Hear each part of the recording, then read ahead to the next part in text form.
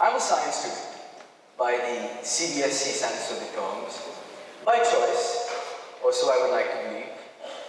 Okay, I can't say anything because my dad's in the audience.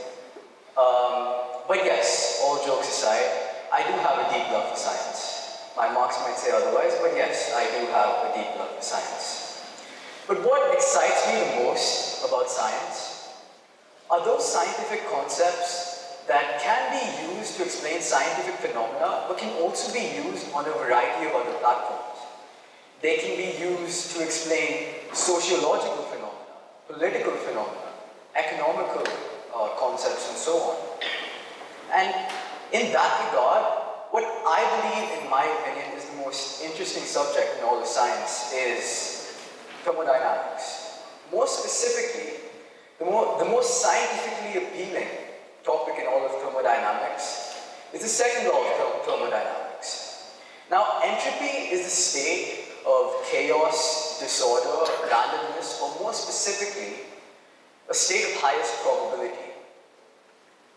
The second law of thermodynamics states that the entropy of the universe is constantly increasing. And we're seeing that all around us. The universe, the social universe that we're living in, is not just bordering on the verge of chaos, but is immersed in it. Now, these are the global grand challenges that Singularity University identifies the world's facing today. These are some of the sustainable development goals that the United Nations plans on achieving in the next few years. And there are so many such bucket lists and goals that we're trying to achieve. And most of the time, what we're doing is adding stuff to these lists. So Rikesh and I thought of doing something different. We took a look at some of these lists the other day at a workshop, and we thought rather than adding stuff to it, why don't we club as many of these issues under a broad category? And we understood that regardless of what list you were to make, at the end of the day, it boils down to two key issues: the fight for space and the fight for resources.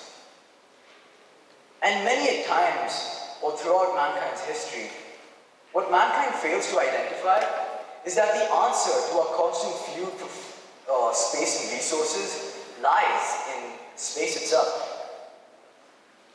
And that's exactly what I'm going to talk about, the era of space colonization. But I'm not here to talk about any of the science mumbo-jumbo, no. I'm not here to talk about the science behind it. Today, I realize that the people in the audience are not just scientists and researchers, but you're the future politicians, investors, and economists of the future. So today, I want to approach this particular concept from a more wide-angle perspective. Today, I don't just want to talk about how we can colonize space, but I want to talk about life itself in a space-colonized universe. So if I were to talk about life itself in a space-colonized universe, the first place I'd start is how our world changes in a space-colonized universe. More specifically, what is our world in a space-colonized universe? Our world is no longer the planet that we live on, but it's the universe that we're now seeking to colonize. So if we were to get down to the first order of business, the most drastic change in the space-colonized universe are businesses, the economy, and markets themselves. Imagine this. Imagine having complete control over a company that has an infinite amount of resources. You never run out of supplies, you never run out of assets, and you can meet your production costs as much as you want, because along with that, you don't have to pay taxes or worry about any sort of government interference whatsoever. You have complete say in what resources you're obtaining. And that's the sort of benefit that living in a space-colonized universe provides us. Because in a space-colonized universe, according to space law, the space law that we've instituted, it states that any private company is allowed to obtain resources from space and even bring moon rocks from space to our planet for research and development and utilization and harvesting of these resources in space colonies that we are to build in outer space. And the best part of all of this is, there's no limit. There are asteroids in space that are 3 times the size of the Indian subcontinent. Imagine having that much access to space and resources. Not only do these asteroids live in our very own universe, they don't live in our own galaxy, they live in the asteroid belt of our very own solar system. Now on the screen are not just a bunch of random images of satellites and rockets. The first image is actually a satellite that conducts hyperspectral imaging and thermal imaging to detect what sort of resources are present in any form of celestial bodies, asteroids, etc. This has been developed by Planetary Resources and is currently being used to conduct tests on the Earth itself to get a better view on the composition of the planet that we're living in. The second picture is a premature idea of what a space colony would look like. And it's being put into reality by the company that developed that spacecraft that we're looking at, the last one, the one below. That particular spacecraft is the Dragon 2 spacecraft that was developed by SpaceX as a part of their Falcon series, which was an initial stage in their development towards colonizing the planet Mars.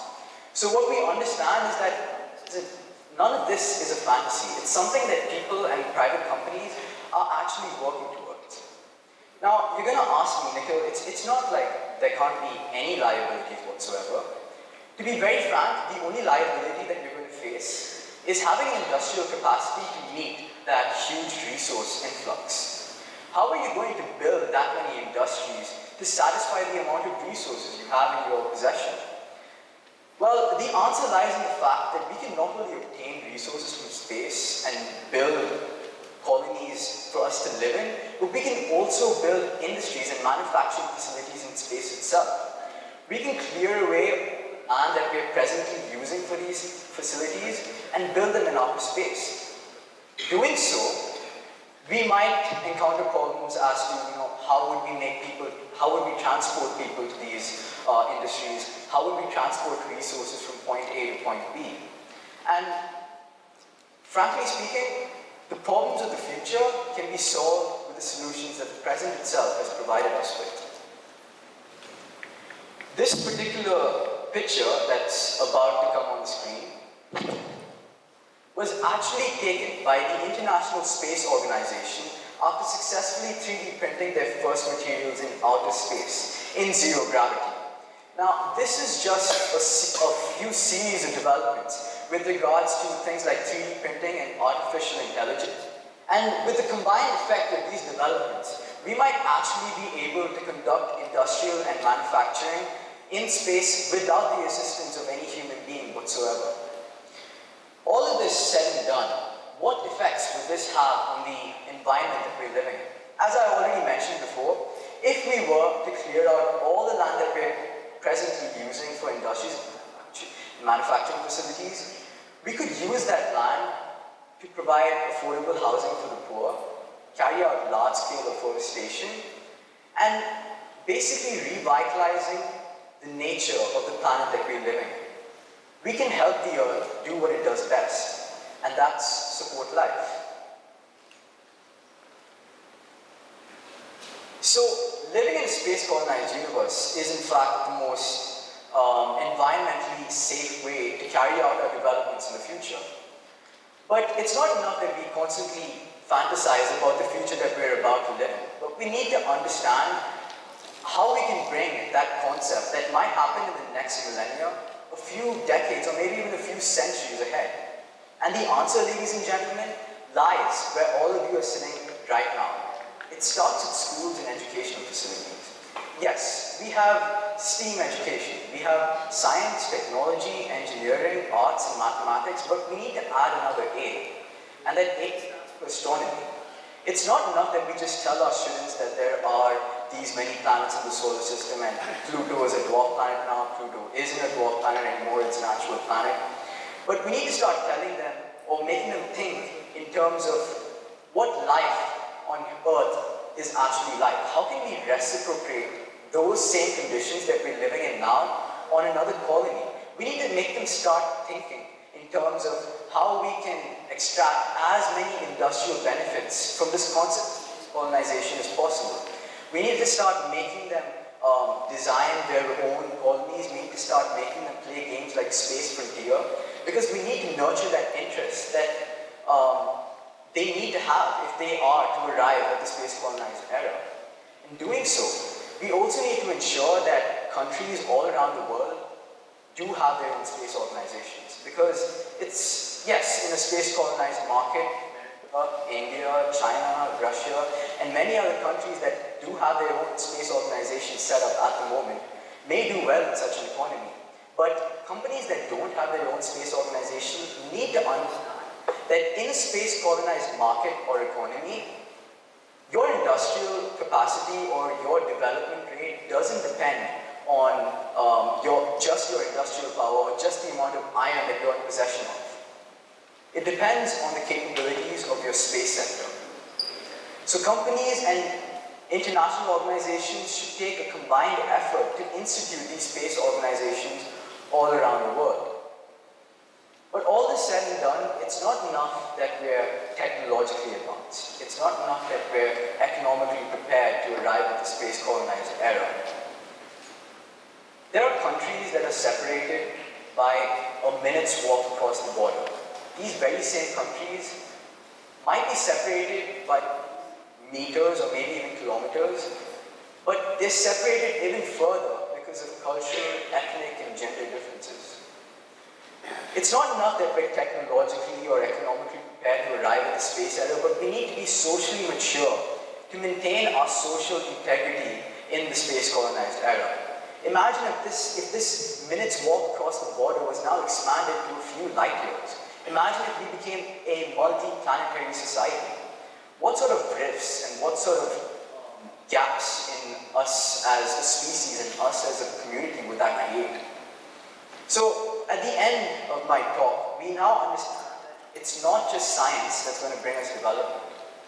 It's not just science that's going to ensure that we live a good life in the space colonized era. Yes, science might take us to the space colonized era, but each and every single one of us sitting in this room do have a role to play. We all have a say in how life changes in the space colonized era. And I know that I might seem like a 17-year-old kid that's, yes, I am 17, my height might be misleading. I seem like a 17-year-old kid that's fantasizing about things that's going to happen a few millennia later and might not even happen at all. But it will happen. It is the most probable state. Our entropy will increase, not because we are tending towards the state of chaos, but because we're tending to this most probable future that is a space colonized era. And when it does happen, when it does arrive, 1,000 years later, I'll be there to tell you I told you so. Now, I used the same line to conclude my speech yesterday during the rehearsals, and someone just told me, Nikhil, do you realize that you just said you'll be alive 1,000 years later? But the matter of the fact is, I don't see that as an impossibility. Because with the way we're progressing now, anything's possible. Thank you.